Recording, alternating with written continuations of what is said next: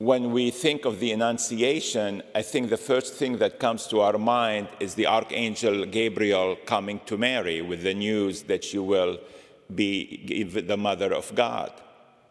I think sometimes we forget that there is another Annunciation.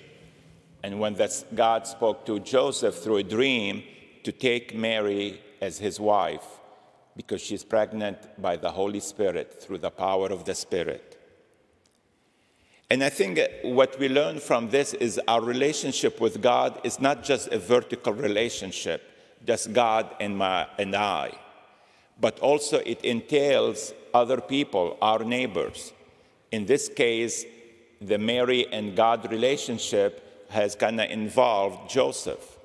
She has to have a husband. And like Mary, Joseph too says yes to God's will in his life.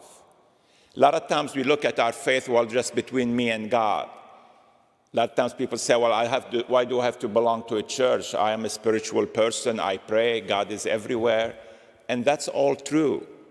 But remember, Jesus taught us the greatest commandment is to love God and your neighbor. We cannot separate them. We can't just love God and don't worry about our neighbor, nor can we love our neighbor and not worry about God, our relationship with God. The other point about the gospel that I'd like to draw your attention to is the name Jesus. And the angel tells Joseph, you shall bear a son, and you are to name him Jesus, because he will save his people from their sins. Because he will save his people from their sins. I think today we kind of lost that sense that all of us are sinners. And sinners not the sense that we are bad people. Sinners in the sense that we haven't reached our full potential to love as God loves us. Our full potential to say yes to God when it means a great risk for us, whether for Joseph, which is his honor, his name in the community, for Mary being stoned for being found with child outside of marriage. And that's why the angel always starts with the message, do not be afraid. Do not be afraid. We can't be afraid to admit and acknowledge we're not perfect. We need help. And Jesus is the one who came to help us, God in human form. A human being like us, except for sins.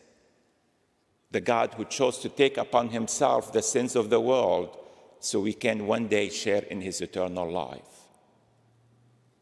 And one way for us to acknowledge our sinfulness and to begin to reflect, how can we grow? How can we be more loving? How can we be more confident in saying yes to God's will in our lives? It's through making ourselves available to the sacrament of reconciliation. Not because we need the priest to tell us God forgives us. We can say, well, I know this.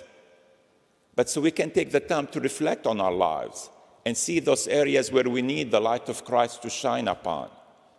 To see those areas where we can be more loving and we should be more loving. And to humbly accept God's help to help us to grow in that love. To open up those parts of our lives to the power and grace of God. We cannot do it alone. It's not about, self-help book. By going to the sacrament of reconciliation, we're acknowledging that we need Jesus, whom God sent for the forgiveness of our sins.